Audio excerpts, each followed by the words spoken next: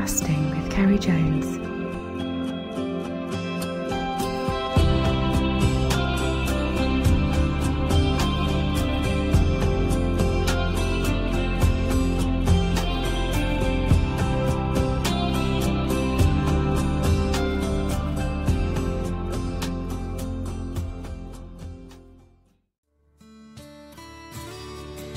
Hi guys, and welcome to this week's podcast.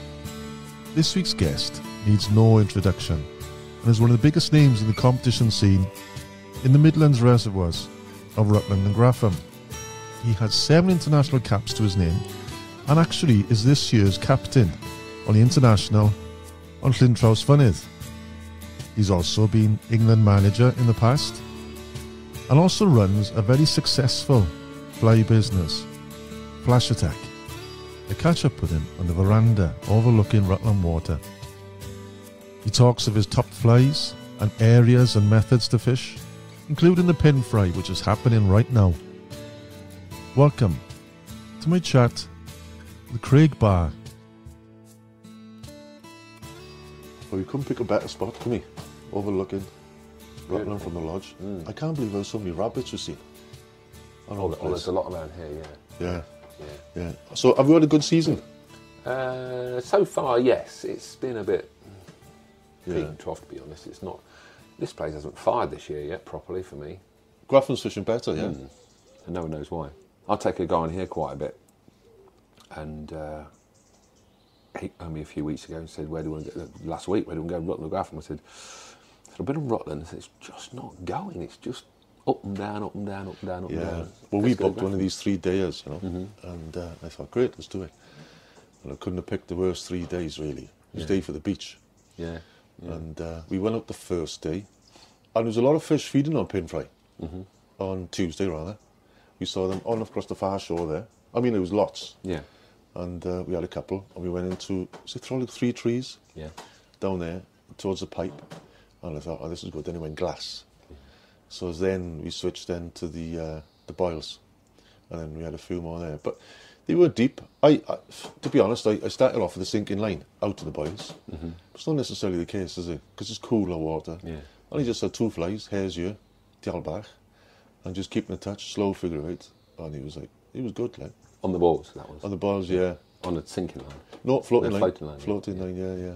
I hate fishing a sinker, to be honest. Yes. I suppose it's a competition, and you love it. I actually don't know. I prefer a floater.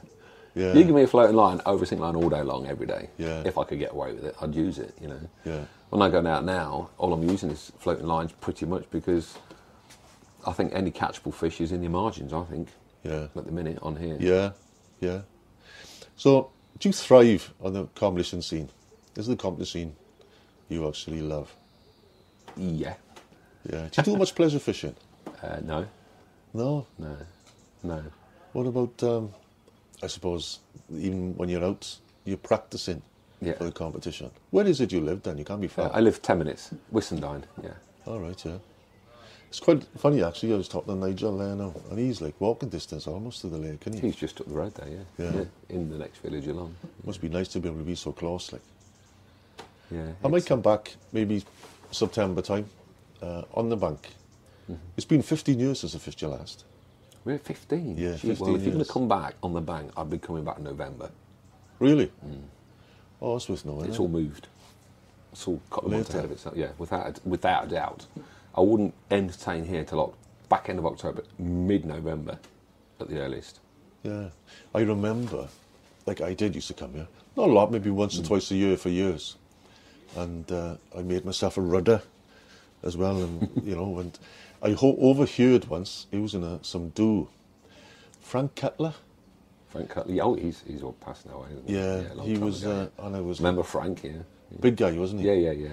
And I remember him talking to somebody, whether or not telling a story or not, but he was saying he used to catch a lot of big fish. And he said there's a pipe which goes from tower to tower. And it's about 10, 15 foot all the way along, raised then, you know. And so he was fishing the rudder, and that's what he was catching his big fish. It's a good story if it's not true, but I was doing that then. But no, I do like my brown trout, I've got to be honest. Yeah, well, they're becoming more and more prominent here, you know, at the back end of the year. A problem? prominent. Prominent? Yeah, they're from November to January, it's wicked on here, brown trout. But it's all down the dam and... The dam? Middle of the night, yeah. Don't say that. Tell many people that. That's where it happens, yeah. Oh, without a doubt, I get booked up. So does Ian. Come on here, back end. Chase the browns, yeah. I mean, then you get the people saying, you shouldn't be targeting the browns. But, you know, I've spoke with Llyn Water about saying, can I say that, you know, caught these browns? They said, yeah, you know, they're not, just because they're not in season, you can't stop them pulling your flies. Yeah. You know, as long as you return them safe, which I do, it's all barbless stuff I fish now. What, you got like big minkies or something then, is it? Big black and white, black and gold, humongous. All right. That's all you need. Two of them on a 15-foot lead on a die 7 or a die 5 and rip like jabs. Really? I mean, like this. Yeah. And then they just come whoosh, right behind it at the boat, hang the flies, and they go whoosh, middle of the basin. At the dam wall. The dam wall. All right, yeah. Both corners. Is it? Don't repeat that to Ian. Both corners are the places to be. You'll be listening to this now, probably. So you mentioned Ian. Do you ever, well, I guess I know the answer. I was going to say, do you have friendly pleasure days fishing? But you probably fierce competition. I've had one in many years, and that was 2 weeks ago. Oh, was it? On here, yeah. I bet then you couldn't even be friendly. I guess you had to catch more, did you? Well, I beat him 7-6, yeah. But I had 3 in a rapid 20 minutes at the end. He was, I think, 1 ahead, and then I caught 4 or 3 in no time at the last 20 minutes and overtook him by a fish. So, but we were out practicing for the Bob Church Classic. We were doing one thing, I was doing another, and we were kind of working together to find out what was happening. And but that's been the first time in many, many years. Yesterday, I wanted to have a go at maybe pulling up a brown and areas which I thought would be good. And is it gibbets, it's called? There's trees all around the shore. Gibbets. Yeah. And I was fishing along there, casting close in and pulling, and all of a sudden, bang, I thought, this is it. And he stayed there knocking. I thought, it's got to be a brown. And then he just stopped. He just stopped. And then he wouldn't budge. He'd obviously gone at a weed or a snag. So I put the rod down, and I just pointed, and I thought, just pull it. I pulled out this lump of weed with a 3.5 pound perch in it. Jeez. Yeah, it's a nice looking perch actually. I estimated, conservative estimate actually, really fat. Oh, I dare say they're in there, aren't they? And that was a gold and black humongous. Yeah. So, and a day 5 that was. So, what's your biggest brown? Out of here, 13-1. Wow. Chew Valley, 15-12. Really? Chew, yeah. Were you targeting them, or did it just... No, the one down at Chew Valley just happened to move. I had a damsel on the point, 2 dialbacks and a blob. It was England International. I was the manager at the time, so it was the officials match. And third cast of the morning, this big fish moved in front of me as I was in full flight with the cast. Just happened to be coming forward as this fish moved, so within a second I was on its nose, straight the line back and went bang. Nice. And it took the blob of all things, so, you know, that didn't go down great, but, you know, it was the accuracy of the cast, I think, that done it. Third cast into the day, I hooked this big thing. Wow. Which I thought was a pike at first. Yeah. Put my rod down when I got it closer by. I thought, right, I'm not getting this thing. I'll get some pliers out. I'm not going anywhere near this. And laid the rod down. The line went all slack. The fish was doing whatever it was doing. Rooting in my box. Come back and picked the rod up. I thought, right, you're coming in now, and horsed it in like you see these sea anglers do with big fish, thinking it was a pike. Time to stop messing about now. And then it got up near the boat, and the boat pilot goes, Jesus Christ, that's a brownie. And of course, the legs just went like jelly when I realised myself, and I just bored back down again. I thought, oh my, so I took my time. Adrenaline. I got it in and lay across the whole width of the boat, and I was like, holy. You got pictures of it? Oh yeah, I've got it stuffed, it's mounted. Oh, did you? Yeah, I've got it mounted. Oh, that's good. Yeah, got it mounted at my home. Yeah, I wouldn't kill it and just freeze it or chuck it, you know, I was going to do something with it, I was going to get it stuffed. Oh, it's well worth doing that, isn't it? That was one in Chew? Yes, so it's pride and joy in my office now. Caught by Craig Barr, Chew Valley, 15-12, beautiful. Is that your house? Yes, it's in the office, yeah. I've had 4 done over the years. And each one has been bigger.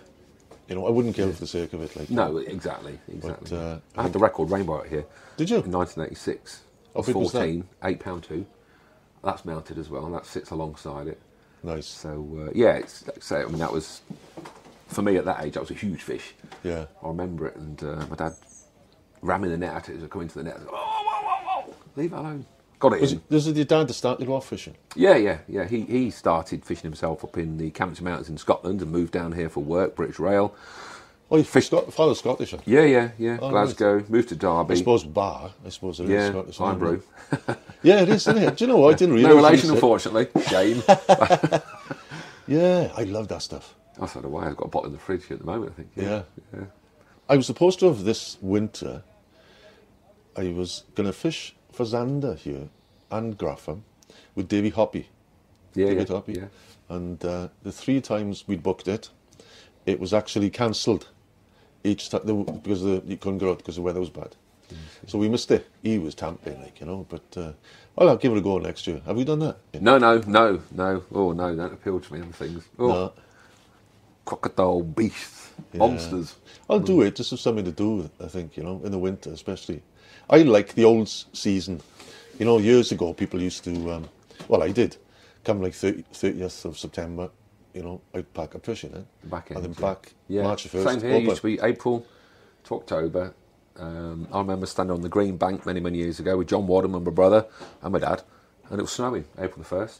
Yeah. It used to be April the 1st to October the 31st. April the 1st, was it? Oh, yeah, April the 1st, 31st of October, shuts. I used to love that close season, and then you'd get all the coarse anglers coming to the trout season before March, but because it's all year round now, you don't see them, which I think may explain some of the numbers on the banks these days. You're lucky if you get half a dozen on the bank now. Yeah. I was talking to Nigel Savage there now, and he said the last couple of days he'd gone round the lake and there's no weed yet. Yeah. Maybe it's late or just not going to happen. Oh, it's there in areas, you can see it. I mean, down the dam, you can see it stretching 3-4 metres off the bottom. Sort of too short of the surface now, in the Sailing Club Bay, which is one of my hot spots at the minute. And there's a lot of weed about. It's all, you can see it growing off the bottom, sitting several feet off the surface. It won't be long. So how many caps you got? 7. 8th this year, captain. And where is that then? Wales, Trawsfynnydd. Come on! I just can't stand that place. No. I've only ever fished it once, and I did okay. Did you? Yeah, I was the England manager again. I was with the officials, and I won it again. I had 8, pulling on a dry 3. Yeah. Yeah, it's not the most scenic. It looks like you're fishing. No, is that the one with the big? Yeah, the power station. Yeah. Ice sauce sat right in front of your face all day. Yeah. Do you find the lake has changed over the years? Like how many years you fished it? Probably be 30 years. 30 years now. Yeah. I remember. 35, 38 actually. Is it? Yeah, since I was 12. Yeah, 50 now. Because I remember you and him way back in the day.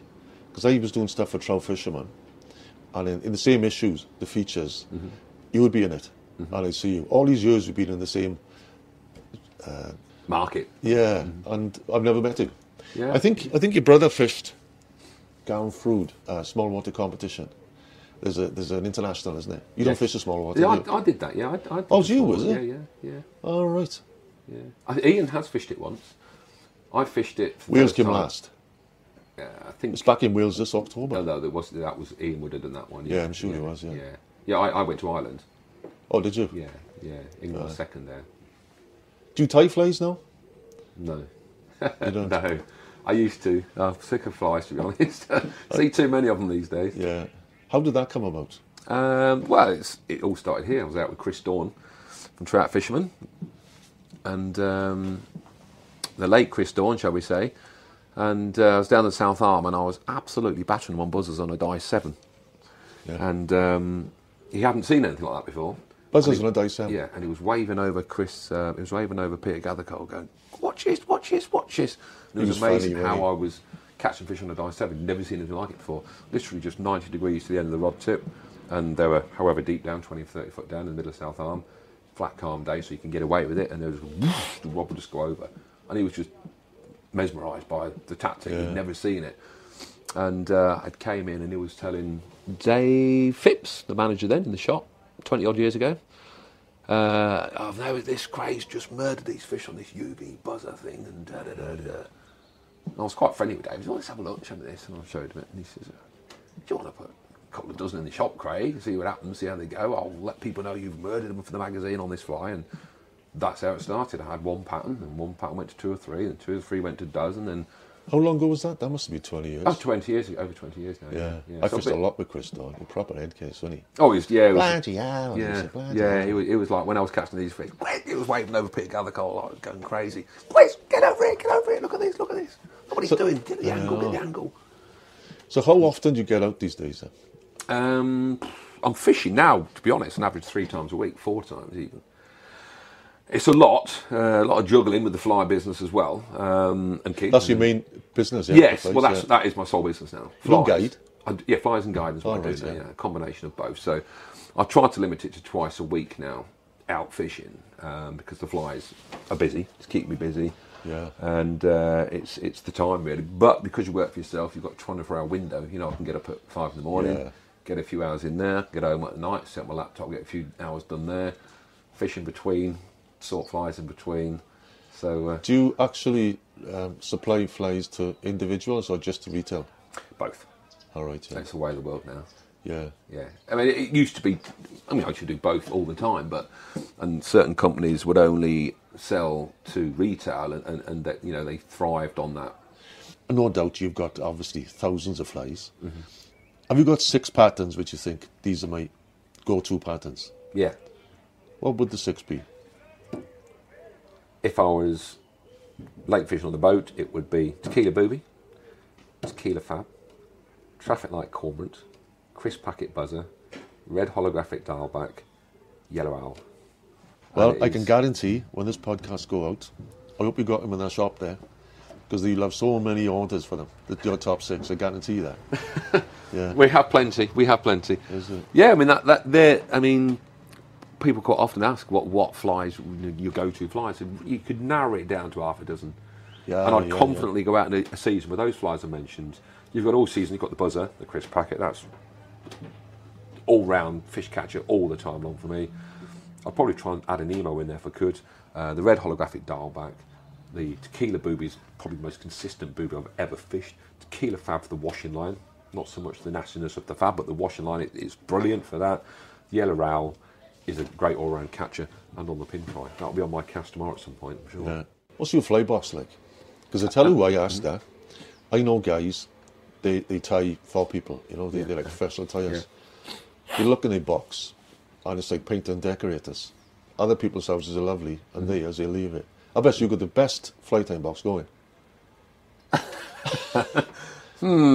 I have some very nice ones and have some very rough ones. Yeah. What I tend to do is, I do it all the time. The wife just thinks I'm crazy. I'll have it only for big matches, man. If I've got a big match coming up, it's Rutland, Graffham, Chew, wherever it might be. Yeah. I'll make a separate box for that day. Do you? I'll go out of my stock and I'll think, right, Chew Valley, what do I always do when we're down there? This fly, that fly, this fly, that fly. And I'll just fill a box, all pretty, lined up, all the sizes, all the flies I believe I'll need, and I'll leave the rest at home. I'll go with what I know works. The international scene, I haven't fished international for about 15 plus years now, but the captain got to buy a gift for all team members. I can imagine they're going to be flies. Right? Cheap and cheap, yeah. That'll be the easy ones way you out. Can't sell. That'll be the easy way out, yeah. What can I get rid of that don't work? Okay, they're going to have a lot of these. Yeah. I didn't even know that happened, actually. I better start thinking. I'm supposed to buy them everything. Well, the Welsh team do every year. Yeah. Well, I've not known that in the English camp, so I'll keep that quiet. I'll change now after they listen to this. Oh dear. If you enjoyed listening to my podcasts and would like to support the channel, please consider becoming a Patreon. You get 2 extra podcasts a month. That's 1 every week, plus bonus episodes, photography and exclusive content. Plus full access to over 80 previous episodes where I chat to the leading anglers in the sport from UK and Ireland. And if you're interested in joining me for a day's guided fishing in Wales or experience a day's ferox fishing on Loch Corrib, see all the info on castingwithkerryjones.com. So you're out tomorrow? I'm out tomorrow, yes, yeah. Well, I've had 3 days, and it was flat calm each day, but today was probably the best day. And but I learned a hard lesson. I had food poisoning because I didn't have a cool bag. I'll never go fishing again without a cool bag for food on a hot day. No. Jesus. I came off the boat then about 12. I kept in the van. I was in so much pain, And it's a shame, really, come all this way for fishing for 3 days, and the last day was a great day. The boys have done really well, you know. Yeah. But Food poisoning. yeah. So, have you found the lake has changed over the years? Oh, without a doubt. Without a doubt. Definitely. The fishing, the buzzer fishing which you could get brilliantly mid-April sort of to early May is now early March, mid-April. You do still get them on the buzzers, but it's definitely happening weeks earlier now than it used to. The back end of the season, where, as we mentioned earlier, September, October, well, that September, October is now November, December. It's happening much further back. And I firmly believe it's down to the global warming and the constant mild winters we're getting these days. The water's not really getting cold like it used to, so the cycle's altered. I noticed maybe it would make a difference if it was later, but on the clock there, boats in at 8 p.m. Yep. I was in June not so long back, and that's the same. I think it was around about June time, and it was 9 o'clock. Sunset, it said, you know, and I thought, like, there was a time I'd fish Chew, and you'd be struggling maybe. 1 fish, 2 fish, 3 fish up until like 9 o'clock. The last hour, it'd be bonkers. Boiling. Yeah. And I think it's to do with like staff, apparently, you know, and safety. Yes, it is. It's staffing issues, and I didn't actually realise. I came down a few times this last couple of weeks, and it's been 8 o'clock. I'm thinking, well, middle of June, it's like the summer solstice now. We should be out till 10 o'clock. I know, but that's right. Yeah. And it's staff, and yet 9 o'clock to 10 o'clock in here is the golden hour at this time of year, and we're not. I don't know whether we're not going to get it again, but it will be a shame. Where will you fish tomorrow then? Where would I fish tomorrow? Where will I be fishing tomorrow? Shorelines. I'll be Sailing Club Bay, Normanton. Always work. There's always fish there. I mean, there's always fish there. Sykes Lane. I know the fish are there on the pin fry. They've been there for the last couple of weeks, so they're not going to disappear overnight. So I'll be there as well. And I know they're at Gibbets. I know they're at Old Hall. It's the same areas year in, year out. They're always going to be there, and they are there because I've been there the last few weeks taking folk out, and I've been catching all those areas. So even if there's nothing happening, because yesterday we went from the aerators, because it's not so, like a board to the aerators, you know. Yeah, so I went to look for something special, but it was just devoid. It was different to the day before. There was fish everywhere fishing the sides. Yeah. So even though you know they're on the sides, you would stick at it still. Yeah, because they're there. I mean, when I was out, I think the day you were here 2 days ago, it was rock hard. I mean, it was probably the hardest day this season so far. Really tough. But hot sun, no wind, and if you're not drifting on a lake this size, you're up against it from the off. And it felt like that everywhere we went. The fish were moving. You've got a flat calm. You know, they're in shallow water in the pin fry, which is where I like to target them. So your line's landing on a flat, calm water, in 4 or 5 foot of water, in bright sun, clear water as well. It's tough. Yeah. But they were there, and they weren't playing. They just weren't playing that day. Did you ever get the brown bowl? No, I didn't. Oh, maybe, not yet. Maybe Trouse then. Not yet. You're on the case. Yes. Oh, I'm on the case, all right. Yeah, Trawsfynnydd, yes. I've got my sights set on that. I mean, it was lovely as the captain to get it. I've been down close. Yeah, I'm captain. Have you been captain before? No. I'll look forward to that. Bit bossy when I get that status. I was a coach for the Welsh ladies team at one time, back about 8 years ago, I think it was, in Ireland. And I couldn't be bossy, especially the ladies. And most of us fair age. I say bossy. If I have an idea, I want people to stick with it, you know. Yeah, exactly. You know, you have a plan, and you'll always get in these groups. There's always people that think they know better, and we'll probably do different. And I will try and rein that in, because you know, you sink or swim. You have a plan, you go out and do it. It works, it doesn't. And I believe that's the way it's got to be done. Yeah. There's too much individuals going on in this game at the minute. You'd fish other waters, because you're known, in my head anyway, Rutland. Do you fish other waters then? Obviously Graffham. Yeah, I was at Graffham Pittswood, last week. Pittswood, yeah. Had a cracking day at Graffham just 6 days ago. Yeah. We had 15 fish, and I think there was one under 2.5 pounds. There was many knocking 3.5. 3 4 foot of water, floating lines, bright sun. I mean, this is what's ironic, was on Rutland the day before, and I struggled like crazy in identical conditions. Went to Graffham, and it was the complete opposite, in the same conditions. We had an absolute belting day. You don't fish rivers at all? No. Well, I salmon fish once a year. I go salmon fishing. Oh, yeah. But as far as fishing rivers for trout and grayling, I've done it. I wanted to do it. I wanted to get good at it. I went numerous times to England Eliminators at the Welsh D. Yeah.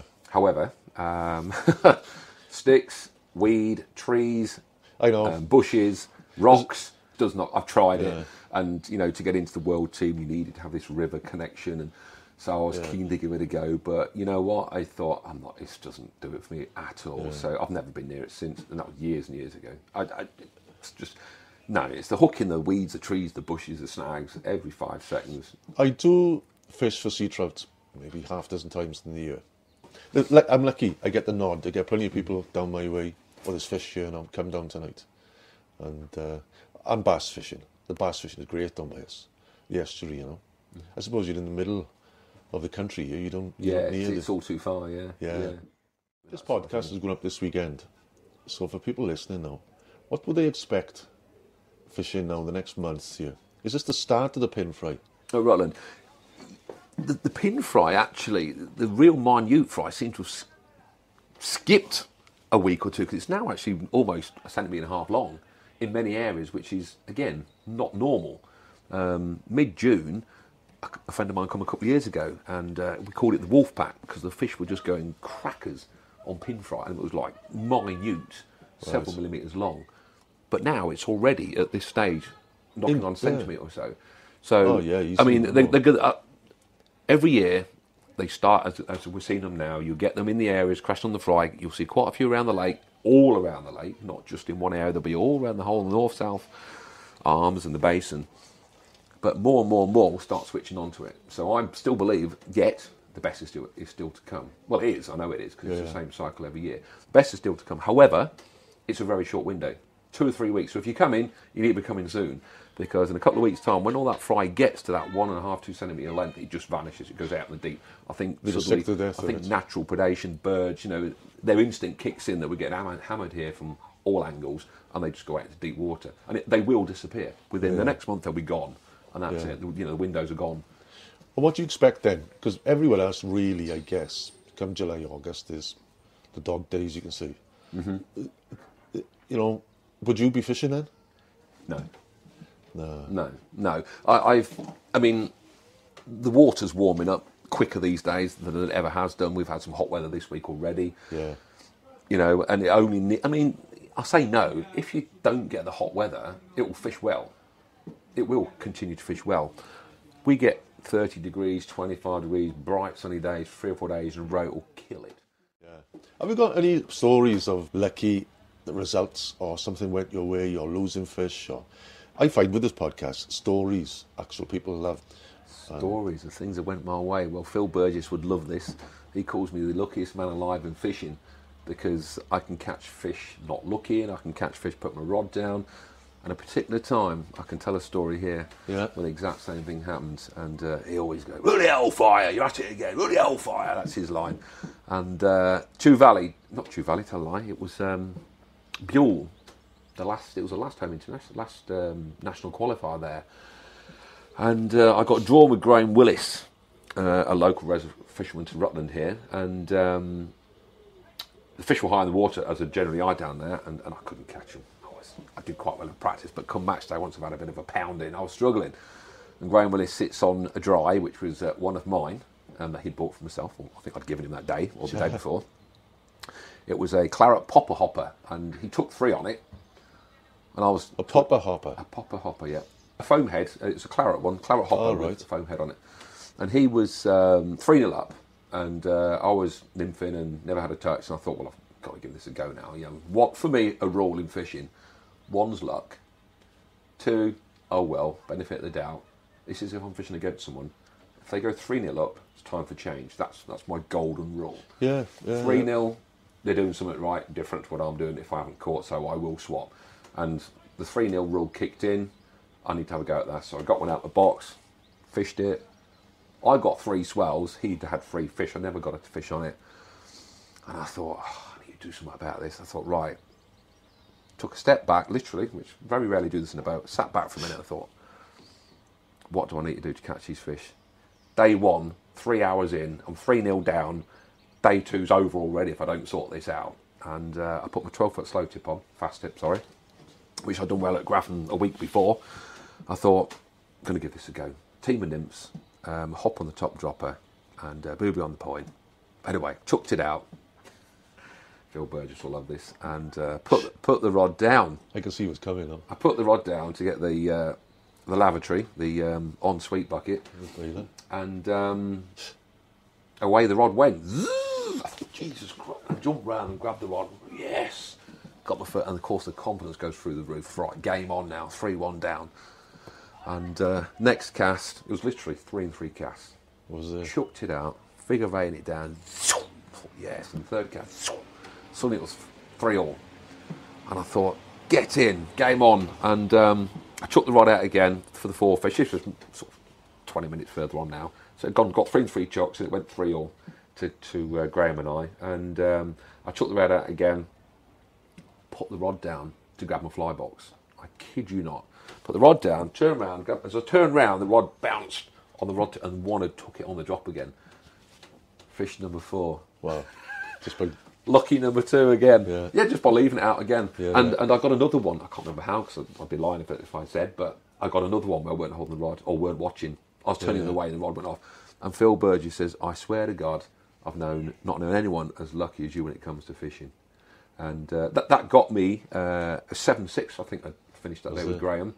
And the following day, it was tough. Following day, got 7 again, and I ended up 7th in the national final, which is actually this year's final. Tell a lie, no, it's not, because it was Chew, so that's wrong. I did qualify into the national that year, and I came 7th. I was in the England team, so it was Menteith when we actually went on to win gold. I never fished Menteith. Never fished I it. love that I love to do it. You know? Oh, it's superb. Midge tip, dialbacks, washing line, die free. That's pretty much. Those two guys yesterday. That's where the local water is. I was talking to them about it. You know. Yeah. Have you ever fished Ireland? I have. Yeah, I'm going over again next month with the youth team. Where to Llyn. I have fished Melvin. That was fun. I mean, the fish was small. Oh, you fished that? Jeez. Did you fish in Melvin now, just gone? No. This was however far back it was.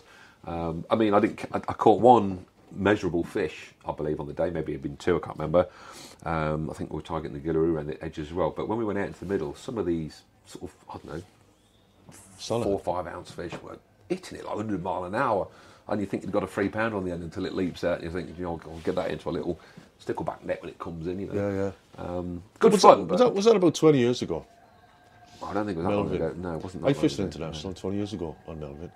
Practice days, you couldn't make a better day. Nice soft rolling wave. And we were getting fish after fish after fish. Double headers, 3 in a cast, each Sonahan.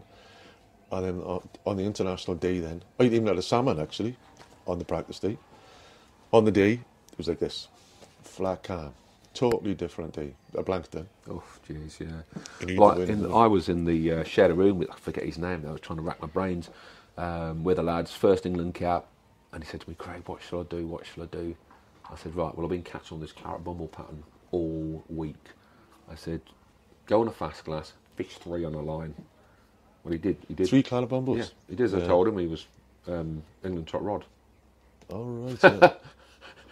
It's nice when a plan comes together. Yeah, that was quite good. I was quite pleased with that. But yeah, it was nice. Best. Yeah, it was nice, you know. The old international scene. So when did you start this YouTube channel?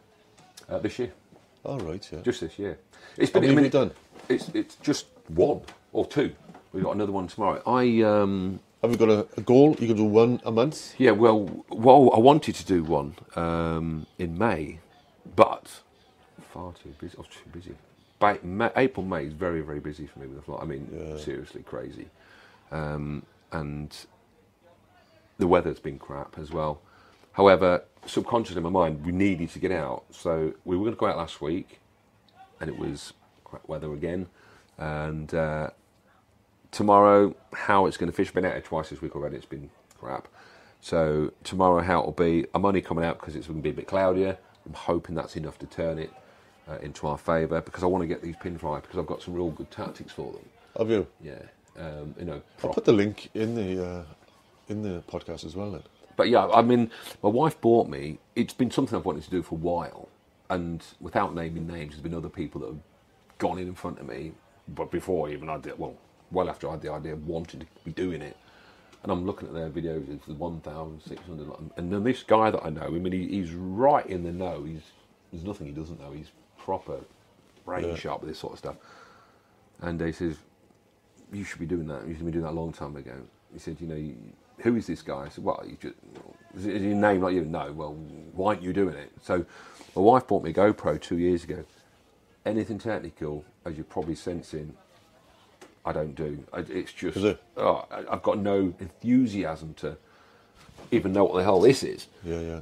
And that's my downfall. But when I came across this chap who I knew had all the kit, I said, right, will you do this for me? And you split it then? Whatever you want to do. I'll take you out the boat, I'll take your guide in for a note, I'll pay you whatever you want to pay, I'll swap your flight, whatever. So we've done a deal across all those 3 named channels, if you like. And he's going to do it for me, because there's a lot of stuff on here I know that people don't know, and I'd love to share it, and there's no way of sharing it. And I know, I've seen other people's YouTube stuff, and I listen to it, and I think, I know a lot more than that in these fields. I feel, I'm not big-headed, but I feel there's a lot more I can give. Well, you proved the credibility. So, and I think people are attracted to that, and I've had quite a few hits and views, and looking forward to the next one. All these messages were coming at me. I thought, oh, this is good, but I've got a lot. I mean, that, to be fair, I'd never done it before, and when I watched it, I got it wrong. Do you know what? I hadn't said what I was doing while I was doing it. I didn't discuss. Well, this is. You've got to plan it, haven't you? Yeah. So now, you've got to. Yeah. Well, having watched the first one, seeing some of the questions I got, I was like, you need to get more. I thought, oh, fuck, I really got that wrong. But it was good in a different way, because I was just normal and natural. And I've watched other people, and a lot of them seem to me quite staged, quite this, quite that, boring. So I've got an idea how tomorrow's going to be. Tomorrow's going to be more me. Now it's going to be, right, guys, here we are, this is what I'm doing, here's my leader, woo, and this is why I'm doing it. And so when I'm fishing, what I didn't do the first time around, which I'm going to do a hell of a lot more tomorrow, is turn to the camera and explain what I'm doing and why I'm doing it every time. How long are the videos you plan to do? A lot of them are like 15 minutes. 10 15 minutes, yeah. It's short, because the guy that is doing them has said that you don't want... I mean, I've watched a few, not naming folk, and I'm bored and I turn off. It's too long, far too long. And so, do you know what? Short, sharp and sweet for me, 10 minutes. There's a lot. People have got 10 minutes. They haven't got 20 minutes, half an hour. There's people out there, right, I've noticed, in the fishing world, and I watched photography YouTubes as well, videos. This one guy summed it up, because you get people out there, they just haven't got a clue, and it's quite cringing, some of the things they're doing, right? And then, but he summed it up, this guy, and he says, and they've probably got to make 1 million followers, right? Oh, not so much 1 million, but they've got a lot. But he said, popularity does not signify mastery. And that's bang on. They're just good at getting followers. Yeah. They're liking lots of things, liking people. But if you get into it, this social media side, you could spend too much time on the analytics, things behind it to get your numbers, and it's hard work. I was lucky when I started with the podcast. I was going up with a girl from Birmingham, and she made serious money from online businesses. So we set it up, and then we finished after. Set up an online business and finished. Yeah. But one, because of that, it's just like one of those things. You come travelling back and forth, this and the other. But I didn't really know what a podcast was up until 2 years, 3 years. I didn't, to be honest. I didn't. No. I didn't. And this chap who I know was keen to have an investment in me in a social media way, because he believed that he could do something with me that I'm not even tapping into, that he felt I should be. Have you got any goals for this year? I'd like to win gold in Wales as a captain. That's one goal in the back of my mind, tucked away in there somewhere. Goals, not particularly. I'm very busy. I've got a lot going on. I'm in Wales with the youth team next month. I'm in Canada in August. Salmon fishing. I'm back. I'm in the International in September. So I'm just very busy, to be honest with you. I notice now that the last boat is in, so it must be 8 o'clock. He's got a bag of fish. So, it leads me on to one question. Yeah. Where would you want to be to make your last cast? Well, bizarrely, you might think Rutland, you might think Grafham. I would like to be on the banks of the River Spey, casting for a salmon. Or the northwest, which is where I go. Salmon really floats my boat. If I was much closer, I'd be there a lot more than would be trout fishing, I'm sure. I've always loved salmon fishing. I used to go with my dad and brother when I was 13. We went for 13 years on the Spey. Beautiful area of the country. Just love it up there. I'd retire up there. The wife would never do that, but I'd go there, drop of the hat. Such a beautiful place. But for me, the salmon, my dad always said to me, and I've said this to several folk over the years, you're not a true game angler till you've caught the king of the game fish, which is, everyone says is the salmon, isn't it? So when he said that to me, I said, well, we need to be going then. And that's where it all started. 13 years on the bounce on the Spey. We always used to go in June. Sea trout and salmon. Yeah, I mean, just something magical about the salmon for me. Just something different that really I didn't expect that. I thought you were going to say on an evening in Barnsdale or something, you know? Oh, no. Put me on a salmon. Booby bass. Oh, no, jeez, no. It'd be a dry fly. It had to be something on Rutland. Yeah. No, I mean, as much as this place, you know, this place has given me many, many, many memories. Well, many thanks. I hope you'll do well tomorrow. Thanks. And I'll look forward to seeing the video. Good. Pleasure. It's been great. If you've enjoyed this podcast, please consider becoming a Patreon. You can join my Patreon channel by visiting patreon.com/Casting with Ceri Jones, or see the links on my website, castingwithcerijones.com, or see my posts on Facebook and Instagram. Well, that's all for now. Tight lines and don't strike too soon.